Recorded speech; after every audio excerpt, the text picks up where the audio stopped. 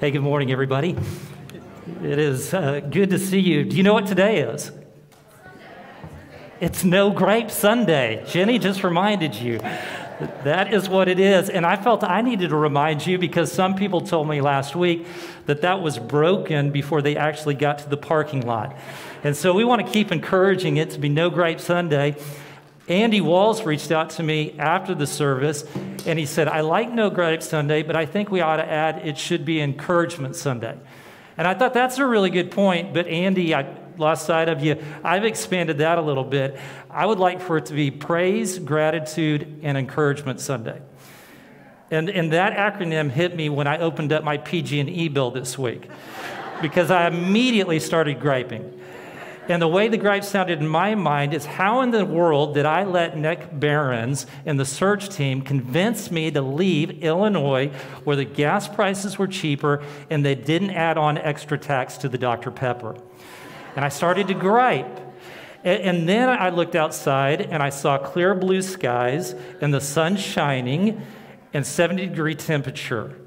And I remembered this was my view from my office in February, just a couple of years ago. And I started to praise God and give thanks and think about who could I encourage to move to California, because this is a great place to be. And so let's be a people of praise. Jenny, I really appreciate what you've reminded us of today, to just focus as we can on praising and giving thanks. If you're joining us for the very first time this morning, we want to welcome you. You've caught us at a really good time. We're starting into a brand new sermon series this morning. Now, be it a business, a team, a classroom, a well-thought-through action plan or game plan is a key to success. In fact, I would argue it is just as important, if not more important, than the vision of the organization. A vision tends to be far more inspiring than the nuts and bolts, how are we going to get it done plan. But if there is no plan, then vision usually amounts to little more than just this catchy saying that you find on marketing pieces and coffee mugs. And I'm afraid far too often this is as far as the vision has gone in most churches. But you have to start with vision. And so what is the vision of the church? Well, open up your Bibles to Matthew chapter 28. Matthew chapter 28, Jesus, just prior to ascending to his rightful place in heaven, lays out his vision for 11 men who had spent the better part of 3 years by his side. And this is what Jesus said to them. Go and make disciples of all nations, baptizing them in the name of the Father and of the Son and of the Holy Spirit, and teaching them to obey everything I have commanded you. And surely I'm with you always to the very end of the age. What is Jesus' vision? Jesus says, here's my vision. My vision is that there will be people from all different nations around the world who will become citizens of the kingdom of God. And this vision is what those 11 men devoted their lives to. No longer was fishing or tax collecting or even being a good religious person the primary reason for their being. Day in and day out, they set out to persuade people to move from a place of ignorance, unbelief, even hostility, into living in a relationship with and under the rule of King Jesus. This is it. This is what they were all about. They were focused, singly focused on this vision of being disciples who made disciples who make disciples. And this vision that was given to those 11 men, which became the first church, is still the vision for the church today. Hasn't changed. Caring for creation, championing moral values, fighting for a more equitable society. Those are all really good things, but they must be secondary to persuading and helping people discover the joy of following Jesus. Now, if we do this well, if we make disciples and not just churchgoers, then all of those good things that I've just mentioned, they are going to be addressed. You say, how can you be so sure? I'm sure for this reason, because a true disciple of Jesus Christ, he or she knows that that person is in partnership with God to bring about the renewal of all things so that they reflect God's original creation intention. And so those things are going to happen. So if you've been wondering, where's Campbell headed? What are we all about? Why do we exist? This is it. This is it. We are focused on making disciples who make disciples. That's what we're all about. Now, is this a vision that we can achieve? You better believe it is. There are people all around us, who are desperate to know and or experience a more authentic relationship with God. Even if they're not fully yet tuned into their heart's desire for a connection with the divine. It's this reality that Jesus tried to open the eyes of his disciples to in Matthew chapter 9 and verse 35 through 38. Jesus went through all the towns and villages, teaching in their synagogues, proclaiming the good news of the kingdom and healing every disease and sickness. And when he saw the crowds, he had compassion on them because they were harassed and helpless like sheep without a shepherd. And then he said to his disciples, "The harvest is plentiful, but the workers are few. Ask the Lord of the harvest, therefore, to send out workers into his harvest fields." This is every bit as true today as it was then. Because God has never backed off for a single moment in pursuing the hearts of people. And because nothing else truly satisfies a soul other than God. Not power, not money, not success, not a relationship. There is still this hunger within an individual for a connection with the divine. In the famous words of Blaise Pascal, there is a God-shaped vacuum in the heart of each man which cannot be satisfied by any created thing, but only by God the Creator, who made known through Jesus Christ. The harvest is plentiful. Now, let me say just a little bit about those who make up this harvest. Those who are included in the harvest are those who have yet to devote their lives to Jesus Christ. There are also those who at one time made a commitment to Jesus Christ, but now they've kind of turned away from Christ. And the harvest also includes every single person who is yet to be fully formed in Christ. In other words, every single person on the faith continuum is ripe for discipleship. And that includes each one of us. It's vitally important that we are being discipled as we strive to make disciples. Because none of us perfectly image Jesus yet. We're all a work in progress. And so let me ask you, who is discipling you? Who is discipling you? If the answer is no one, I want to encourage you to be thinking about that. Who can play that role in your life? And I want to assure you this morning that I'm not trying to ask something of you that I don't expect of myself. And so if you'd be curious about that, okay, Sean, who's discipling you then? I'd be happy to have that conversation with you privately and share with you some of the people that play that role in my life and what's happening in my life. I so wish that I would have taken this much more seriously at a much younger age. It would have made a huge difference in my life. And it will as yours. Now, the good news is no matter where you are or how old you are, it's not too late.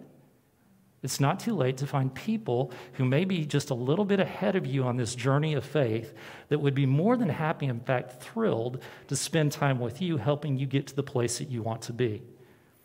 And so make sure that you find somebody that you partnership with in this discipleship process.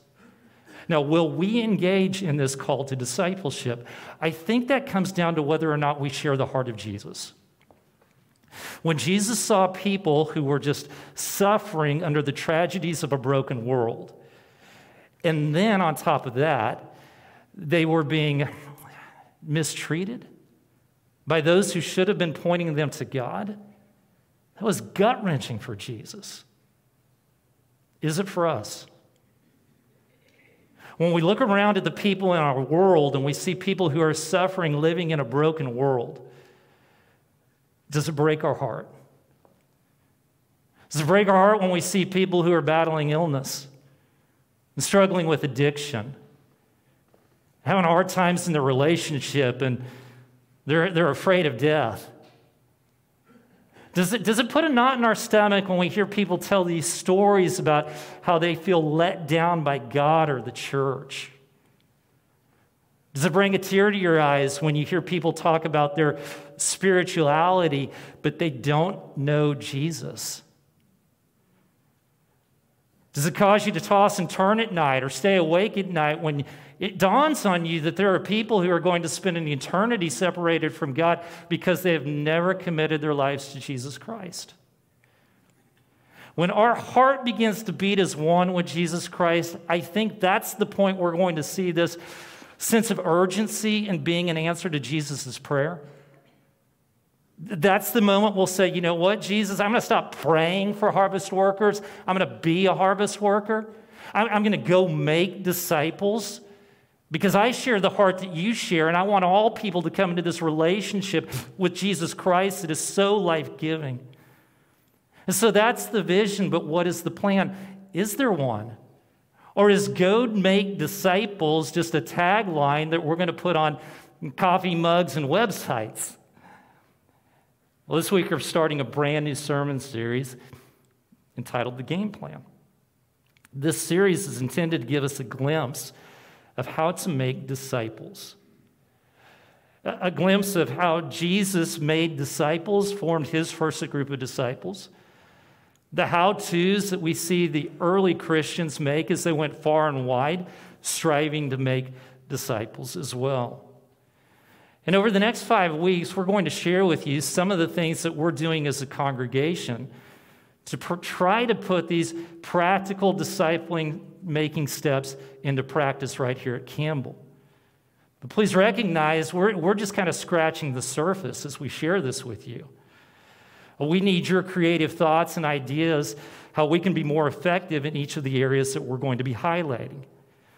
But one thing we realize is that we can't settle for status quo and expect to see a resurgence of interest in Jesus and following his ways.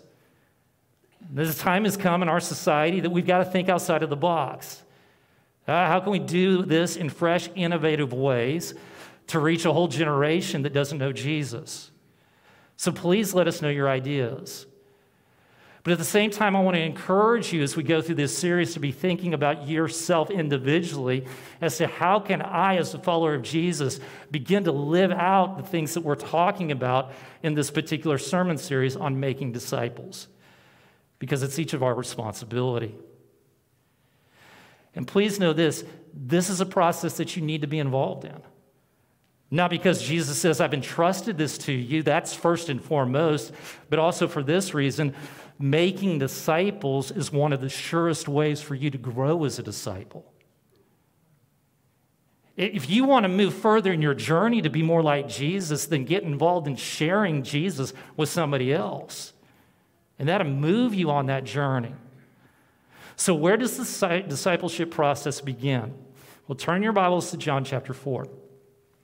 In John chapter 4, we get to eavesdrop on a conversation that takes place between Jesus and a Samaritan woman who is currently living with a man after 5 failed attempts at marriage. And it is a fascinating conversation. In fact, it's one of my favorite conversations in all of Scripture. At some future point, we'll come back, we'll revisit this conversation because I love the conversation. But for today, I want to fast forward to the end. And as you get to the end of the story, here's what you begin to realize, that there are people who live in the same village as this particular woman who now have come to believe or to be disciples of Jesus Christ. You say, how in the world did that happen? Well, here's how it happened. This move from unbelief to belief started with a simple invitation. It was an invitation into a conversation that started this woman down the path to believe. Now, mind you, it was an invitation to a conversation that she never in her wildest dreams anticipated. A Jewish man striking up a conversation with her in the middle of the day at a well? You got to be kidding me. Nobody sees that coming, but Jesus did it. And then it's an invitation from this woman to her fellow townspeople that gets them moving down the path that's going to lead them to a place of faith. Here's the invitation, John chapter 4 and verse 28. Then, leaving her water jar, the woman went back to the town and said to the people, "Come see a man who told me everything I ever did." Invitation, come see this guy that I've just been hanging out with, who's been talking to me about my life and about how my life can be different. Come see him. It's the invitation. And this is the place that discipleship almost always begins. An invitation into an environment, an invitation into a conversation, an invitation into a relationship that gives the person an opportunity to experience Jesus Christ. And so step one for us at Campbell is simply this: create an invitation culture. Create an invitation culture. Can you say that with me? Create an invitation culture. That's exactly right. In just a few moments, we're going to highlight some of the ways that we're trying to do that as a church. But please keep this in mind. Nothing is as effective as a personal invitation from you. Now, where might you invite people to experience Jesus? Well, you can invite them to Sunday morning worship, to your home group, to a ministry that you're involved in. You might invite them to a special church event like Easter egg hunt or breakfast with Santa. You can invite them to a support group like I just went blank on the group that Taryn's leading. I'm sorry, but it's a support group on Tuesday morning. And then MOPS you can invite people to. You can invite them to Bible studies and fun events that you're doing with fellow Christ followers. I want to encourage you to constantly be asking this question: whom can I bring with me? Who can I bring with me? Now, here's the thing. There are a lot of people who would say yes to a simple invite. In fact, according to research, several different studies, 60 to 70% of unchurched people would accept an invitation from a friend, family member, or neighbor to attend a worship service. Let that sink in for just a moment. 60 to 70% would say yes. A whole lot of people out there who are just waiting for somebody to invite them. Here's the unfortunate news. The unfortunate news is there are not a whole lot of invites being made. You see, studies also indicate that only 19% of church goers have invited anyone to attend a church service with them in the past 6 months. Now, keep this in mind, that stat is pre-COVID. So if in your mind you're thinking, well, obviously it's that low because we've all been watching online or people are hesitant. No, that's pre-COVID. So I imagine the stats now are probably around 10%. I don't know. I'm just guessing. But the point is there aren't a whole lot of invites being made. Why so few? Well, I think one of the reasons is because many of us we're a little bit nervous. We're fearful of how the person might respond. In our minds, we tend to believe that if we offer an invitation to come to a church service, they're going to respond a lot like this. Watch this video. Just ask him. What's the worst that could happen?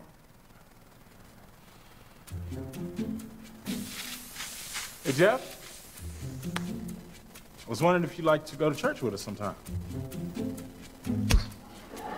Code red. Get the kids in the car, just like we practiced, honey. Yeah, work. Listen, not coming in Monday. Neighbor just asked me to go to church. We're skipping town.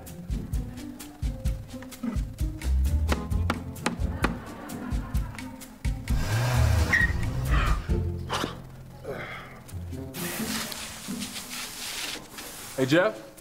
Oh, hey, man, what's going on? Hey, I was wondering if you'd like to join us for church on Sunday. Yeah, let's see why not. Cool, man. All right, might a person say no to your invitation? Of course. But is that really what's keeping you from offering that invitation? Does the possibility of a no keep you from inviting a friend to dinner, movies, a ball game? It doesn't. So what's the real issue? The real issue is this: I'm nervous that if I invite that person, not only will they say no, but they'll begin to withdraw the relationship, or they'll write me off as being weird and crazy. Now, might they? They might, but probably only if you act weird and crazy to them saying no. And one of the best ways to keep from acting weird and crazy is to refuse to take no personally. That's easier said than done, but there's no reason to take it personally. Just because a person is not interested in going to a church service or a relationship with Jesus does not mean that they are rejecting you. And so how do you deal with it if a person says no? Well, how about this? No problem. Maybe next time. Or how about something like this? Totally understand. If you're ever interested, let me know. It's as simple as that. We don't have to make it awkward. We don't have to assume that they're going to write us off. Now, if being a Christian hasn't caused a person to turn away from you yet, an invite to church probably isn't going to. Now, if you're thinking, but you know what? What if they don't know I'm a Christian and now they're going to find out? If that's your fear, we probably need to have a different conversation. Some of us don't invite simply because we don't know how. And so to help us with this, I want to share a conversation with you that I shared with one of Campbell's great inviters this past week, Mr. Noah Rodoni. Hey, Noah, thanks so much for taking time to share a conversation with me. Hey, I heard you recently invited somebody to church. Can you tell me who that is? That was Nick. Nick. And how do you and Nick know each other? Do you guys work together? No. No. Are you on the same bowling team? No. No? Well, how do you know him then? I met him at school. At school. That is great. And can you tell me, how did you invite Nick to church? By asking him. Really? What'd that sound like? Nick, do you want to come to church? That's all you say? You said, Nick, you want to come to church? That is great. And what did Nick say? Yes. He said yes. That's awesome. Hey, Nick's here with us today. Nick, come on over and join our conversation. Please. Nick, we are so glad that you came to church when Noah invited you. How many times have you been here at Campbell to Bible class? Have you been once or twice? How many times? Plus this week it's 4 times. 4 times. That is fantastic. And how do you like it so far? I can play the games in Bible class. You like playing games in Bible class. Very good. Well, we are really glad that you're here. And Nick and Noah, I just want to thank you so much for being friends, and Noah for being the type of friend who would invite your friend to come to church with you.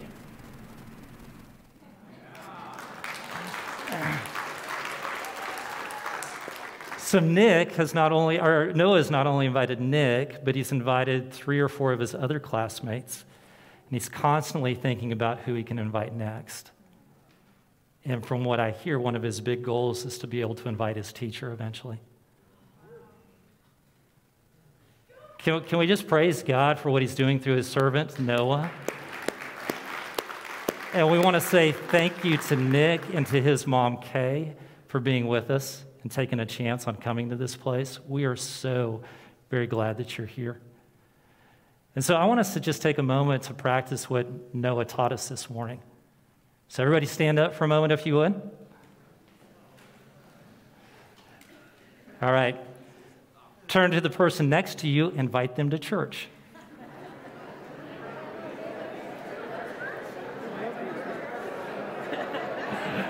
Would you like to?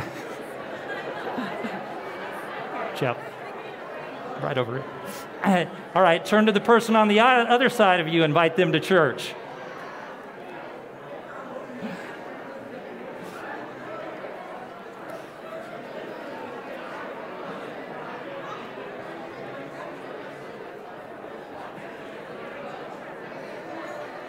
Okay, for the sake of time, we're going to have to shut it off right there, but thank you. Folks, it is that easy. It's that easy, as Noah's taught us. It's just caring enough about people to turn and say, hey, would you like to go to church with me on Sunday? Or would you like to go to my home group?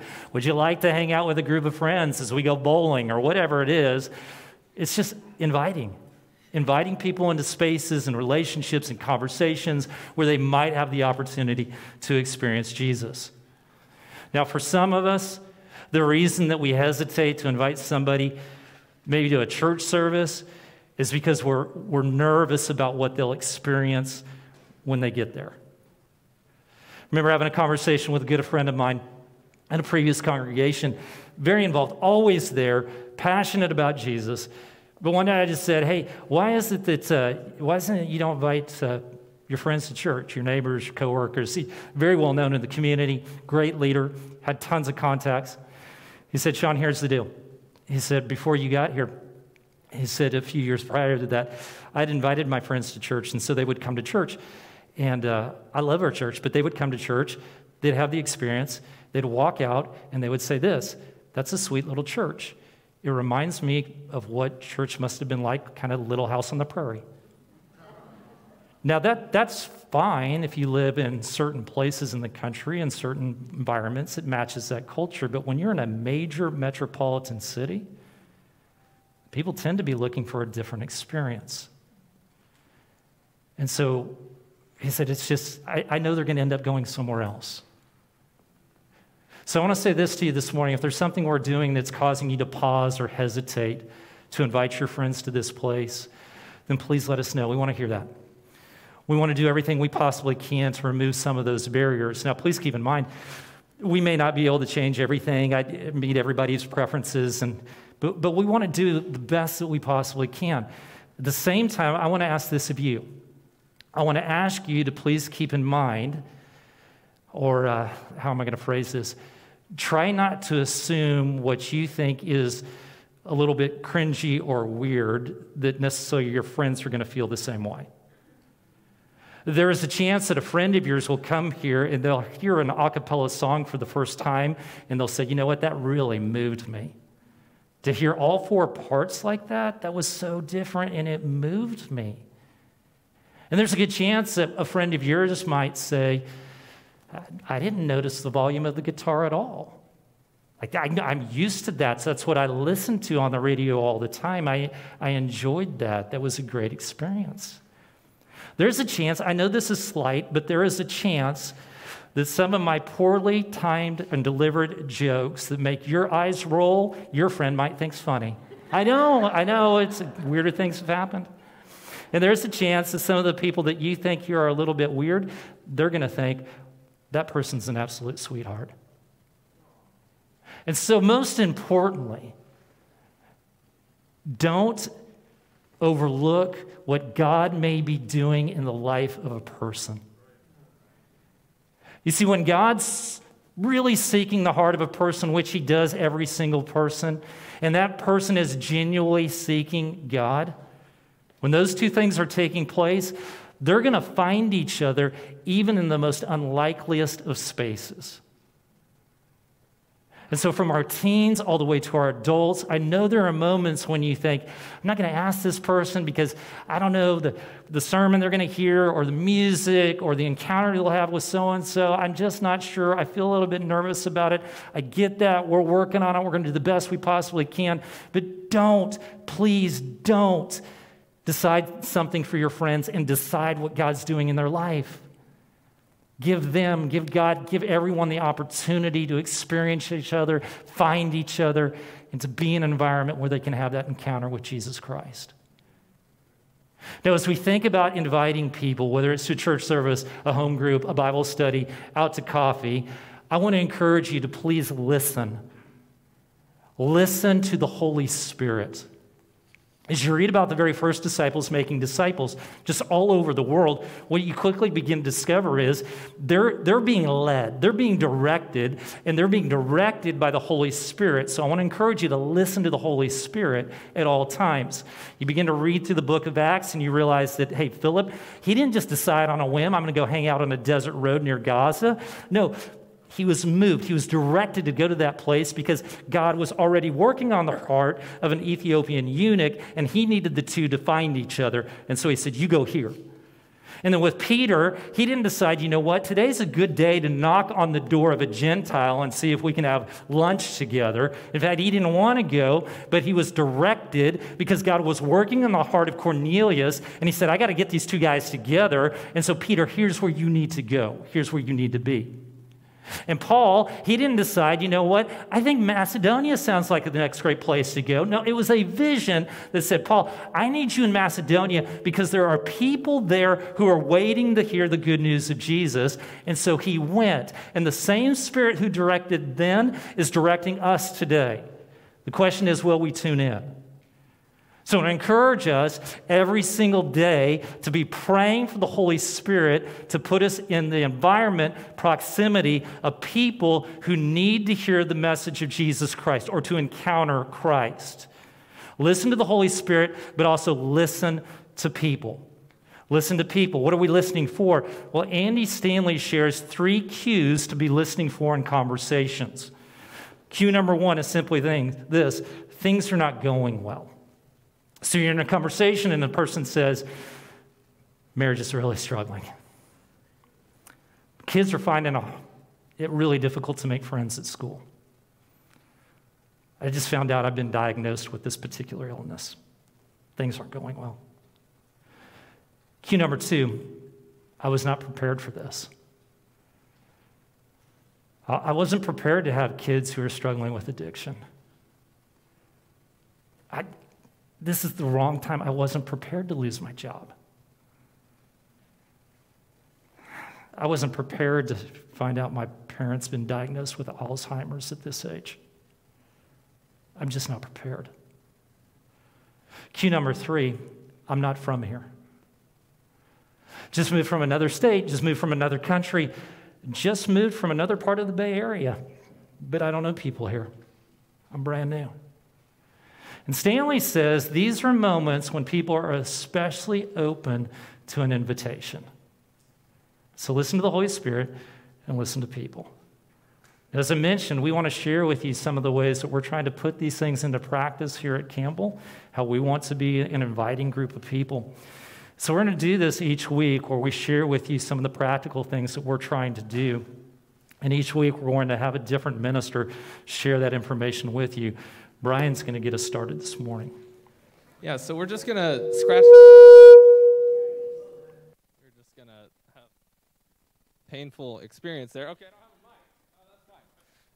So we're going to talk about the ways that we're creating an invitation culture.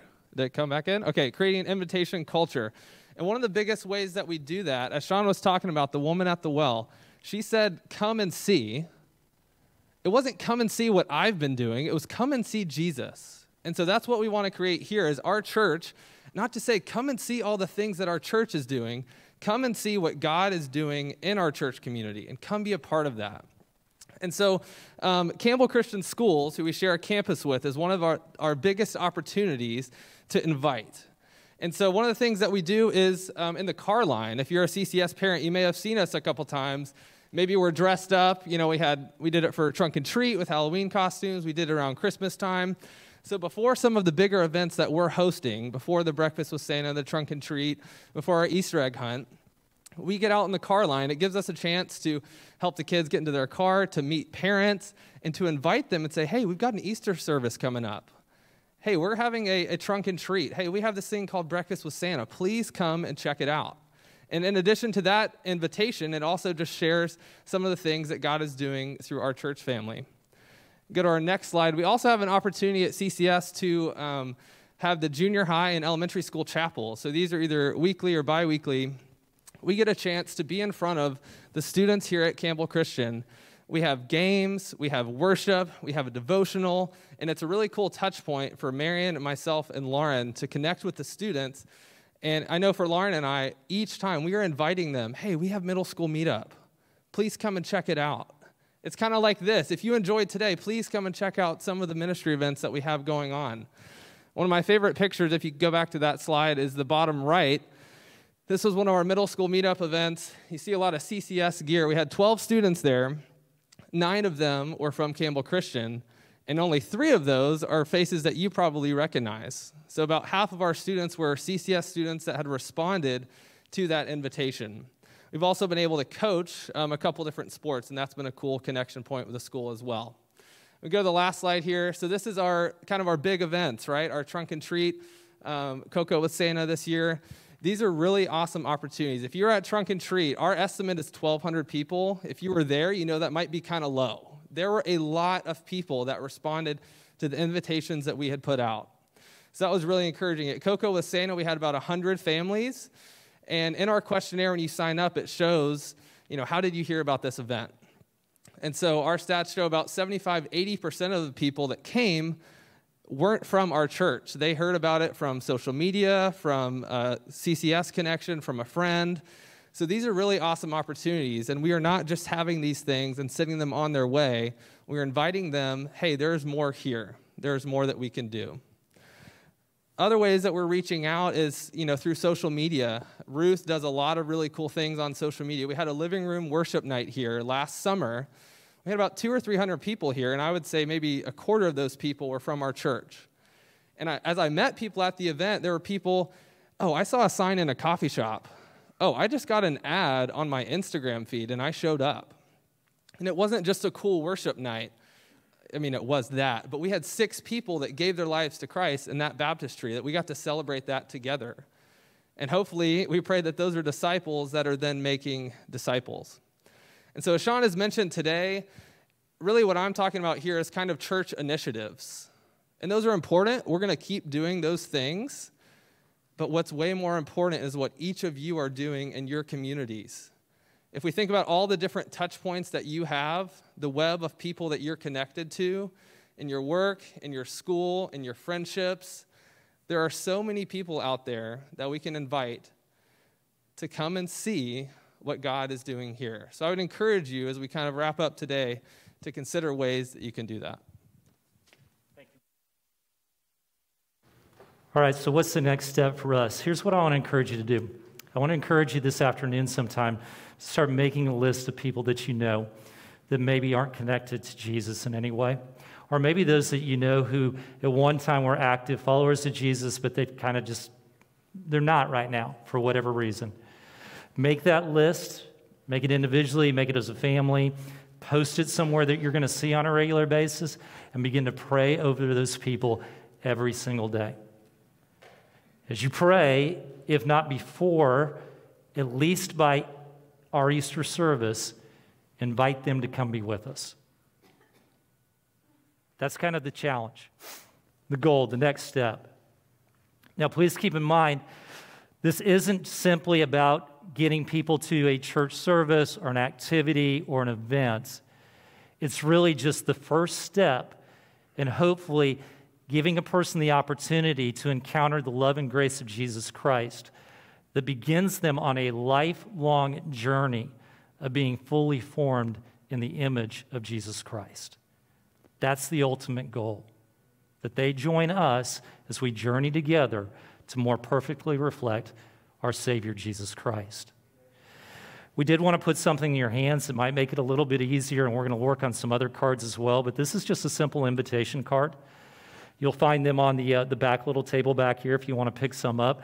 You can take those with you, just have them in your car or wherever you might be, and hand those out to people very simply.